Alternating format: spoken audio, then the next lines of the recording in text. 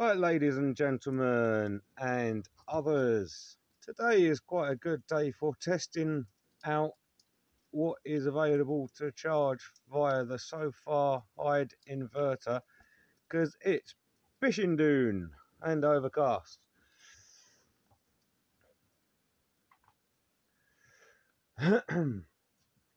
So today, I am doing this using both of my phones because I'm a firm believer that if you don't listen to creative criticism, you'll never get anywhere. So there's been quite a few comments lately about sound quality and picture quality, things like that.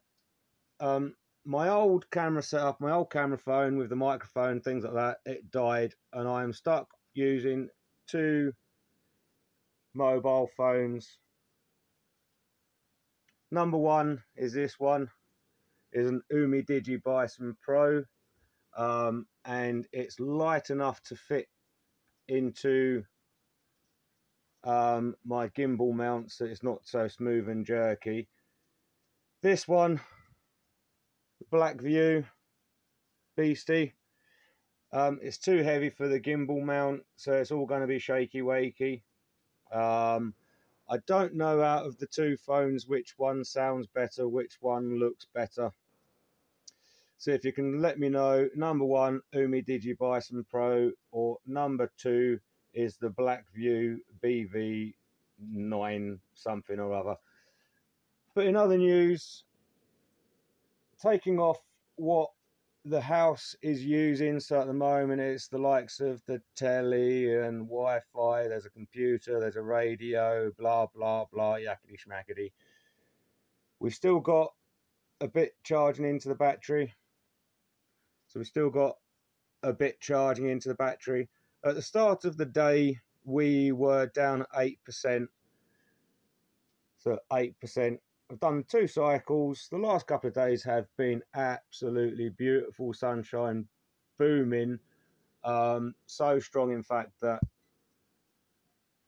with the Sofar inverter I turned the charge current down from the full fat 60 amps down to 30 amps, so that it's more in line with a half C charge rate for these. Once I go back to the big battery shelf, it'll be full bore, full throttle, no worries. So I'm not reaching the current limit today.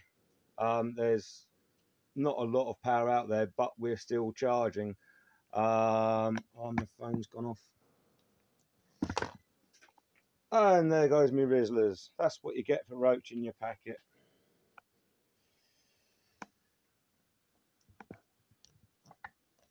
Stand that phone back up.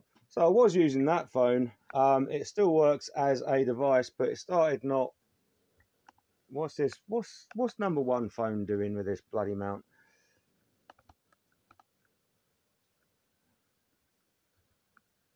Right, there we go.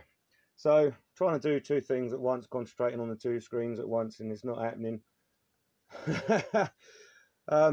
So yeah, the Samsung Galaxy S6, sorry, with a plug-in microphone. It was really good picture quality, good sound quality. It fitted the gimbal mount nice and light for it, but it started not saving. And I've also knackered the microphone jack, or the earphone jack, right at the top. So now even my microphone doesn't work with the bloody thing. So I am stuck with these 2 phones. I do not have the budget and the money available for decent video equipment, GoPros and microphones and laptops to run the things and things like that.